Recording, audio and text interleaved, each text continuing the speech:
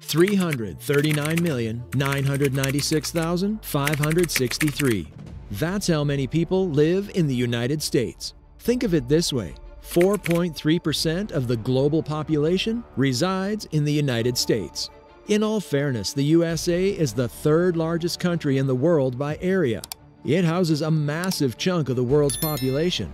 What doesn't make sense, though, is the fact that 9 out of its 50 states are almost empty. To put this into perspective, New York is home to almost 20 million people, the 27th largest state. So what is it about these 9 states that make people want to pack their bags and leave? Well, let's find out. Why don't people move to Maine? It would take you a little over 7 hours to drive from New York to Maine. It warrants maybe a weekend getaway every month or even every other month. The bottom line is that Maine's just far enough for someone to access the many amenities offered in New York while being far enough away to escape those ungodly rent arrangements. Rent is 10% cheaper in Maine, and that fact alone sounds like a solid driving force, literally, for people to pack up and move up north. Yet surprisingly, Maine has a population of 93% less than New York. It might not be as surprising when you compare the two, or Maine with the rest of the United States. The cold, that's about all there is to it. Despite being home to some of the United States' most beautiful and scenic sights, Maine is the least densely populated state along the East Coast. The state is so far up north that Canada surrounds it on almost every side. And just like Canada, Maine is home to Acadia National Park and the Portland Headlight. And while people do make the trip to visit these sites, they go back home to other states once they're done.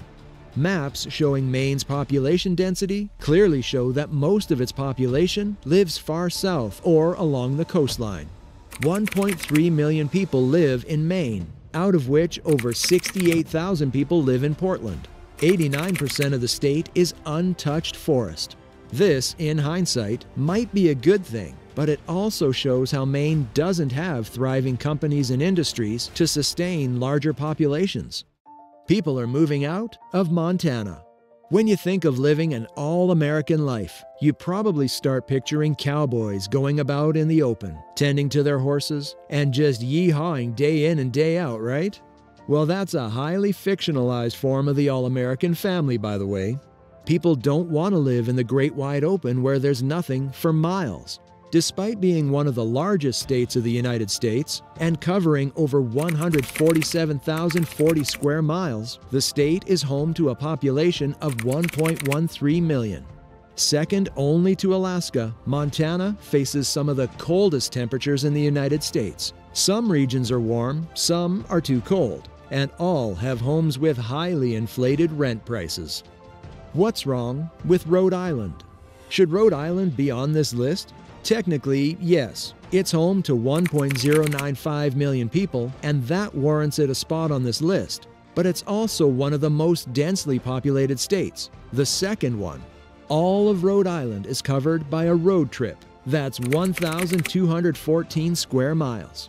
So while Rhode Island technically has too much of a population to sustain itself, it warrants a spot on this list. Now, that's not to say people aren't moving out of this East Coast state. You see, Rhode Island and New York have the same problem. They've made it almost impossible to live there. The cost of living has gotten so high that people are packing up.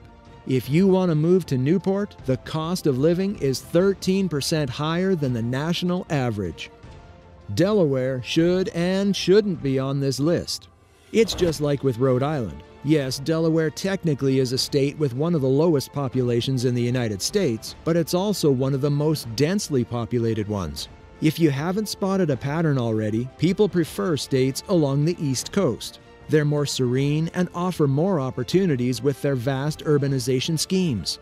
Delaware, though, is almost twice the size of Rhode Island, yet it has fewer people living in it. In 2023, the state recorded a population of just over 1.03 million. Delaware wouldn't have been on this list if it weren't for Philadelphia. Not only is Philadelphia considered the birthplace of the entire country, but its climate is much more stable for large corporations to feel at ease and situate their headquarters there. It's not that Delaware doesn't have Wilmington. It's the largest metropolitan area with several multinationals located there. The thing is, Philadelphia is only 30 miles away. So why not just go where everyone else is going, right? Of course, the state has considered this and offered tax incentives. This provides companies with a loophole, you could say. They set up a base in the state and then took their business elsewhere, meaning there aren't that many jobs in Delaware to go after. So wait then, who lives in the state? Older people, or well, retirees do. South Dakota, the better of the two Dakotas. Name one thing that's interesting about South Dakota. Mount Rushmore. Now, name two. That's right, South Dakota doesn't have much going for it. A total population of just over 919,000 makes it seem like South Dakota's almost empty when you look at the overall population of the United States. People don't like living in the cold. Not only that, but it's impossible to set up a base for just about any industry where the temperatures are near freezing most of the year. Forget about farming. You can't get a signal for miles, and it just doesn't make sense to move to the state when other options aren't as unforgiving. North Dakota, the lesser of the two Dakotas. A place that's less livable than South Dakota? North Dakota. There might be more employment opportunities in South Dakota, since there are farming options in the state's southern half. North Dakota's south is technically South Dakota's north, and we just covered how temperatures there are unforgiving. A total of 783,926 people live in North Dakota, and it has to do with the climate. All of it. If it's not cold, then there's probably a flood on the horizon. And if it's not that either, then the humid temperatures are enough to drive anyone either insane or far away from the state. Alaska is the largest U.S. state, and the third least populated one too. For a state as large as Alaska, covering a total of 663,268 square miles, you'd think they'd have better roads. If not better, at least enough roads to access every part of the state, right? You see, Montana's one of the least populated states too, but the local community sustains itself through tourism. The same goes for Delaware. So, where the other states lack in terms of local all-around employment, they at least guarantee seasonal employment by way of tourism. Alaska has several scenic sites, that's for sure. Glacier Bay National Park would be at the top of anyone's list. The only problem is that Alaska is inaccessible. Well, where there's a will, there's a way, and people usually travel via ferries. But you'd think the state would have more than just 16,000 miles of road, right? Well, there's a reason for this, and it's redundant: the cold. Alaska is the coldest state in the United States, and the population, whatever there is contained along its border with Canada. Another reason why people don't want to move there is because it's one of two U.S. states that's not bordered by another state. Hawaii's the other, but they have warm weather, good food, and hula going on for them.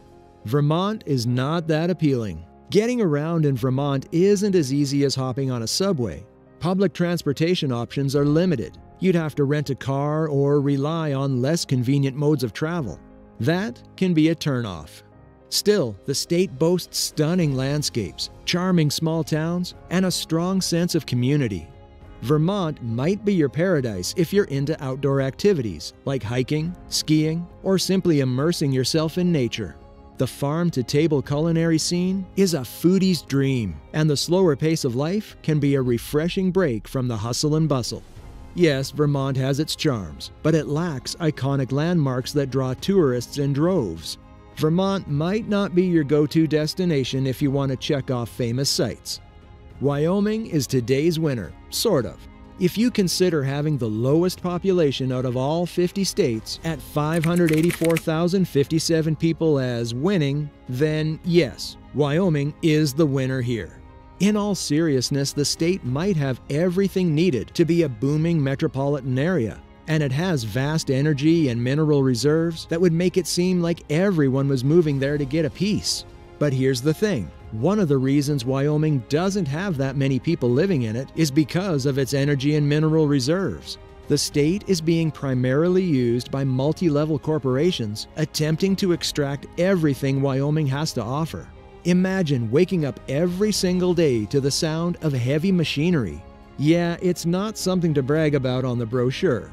While the state has a decent population living in its urban centers, it would seem like almost all of Wyoming is empty. It makes for a great road trip, but the vast nothingness isn't something people are gearing up to see. So why do you think some of these states have such low populations? Let us know in the comments, and we'll see you in the next one.